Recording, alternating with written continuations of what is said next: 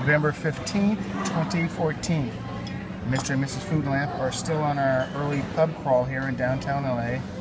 First at Bar Ma, now at Pete's. And we're having an appetizer called Johnson Country Farm Ham, marinated tomato, farmer's cheese, and grilled bread. That's what we have. That's what Mrs. Food Lamp has. I still have my Leve et Rose cocktail. And let's say POV. Let's see if we get a taste of the ham or something.